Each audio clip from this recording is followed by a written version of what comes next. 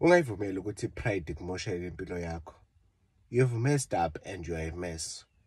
Hamba uyoxolisa kubantu okubonile. Hamba uyoxolisa unkosikazi wakho. Hamba uyoxolisa indodeni yakho. Hamba uyoxolisa ekhaya kuma. Usungaze uphenduke ipain. Uhlekwa abantu. Usabani? Yini ngempela? Musukuba nepride. Akekho umuntu ongawenza amaphutha. Noma ngabe iphutha lakho ucabanga ukuthi lingakanani, hamba uyoxolisa. Lokho kuzokulungisela izinto eziningi empilweni yakho, kuzoqaqa ama-chain amaningi. Kunezinto ezingadingi ukuthandazela kodwa zidinga ukuthi uxolise futhi uxolelwe. Hamba ekhaya.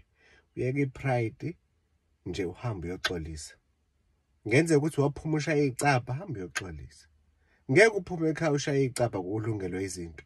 Ngeke uhluphe umuntu wakho ulungelwe izinto. Hamba uyoxolisa. Uzobona ukuthi impilo yakho izoshintsha kanjani. Zonke le inyembezo ezikhalayo ngenxa yepain. Ngoba enye ipain efika empilweni yethu ikhozwa abantu esibalimazile. Uxeke ukuthi hayibo kwangavuleka any opportunity. Wena une stress ufrustrated abantu bayenza amajoke ukuthi abafuna ukuya emsebenzini. Wena awazi ukuthi umsebenzi yini leyo nto ngoba kade ufaka ama CV everywhere. Uxake ukuthi indaba ungathathwa. Hamba uyoxolisa. Hamba. Impilo is about principles and acknowledging the principles. Once you do the principles, kuyokhona izinto eziyoqaqeka. Ukuxolisa, mawuxolisa awuxoleli.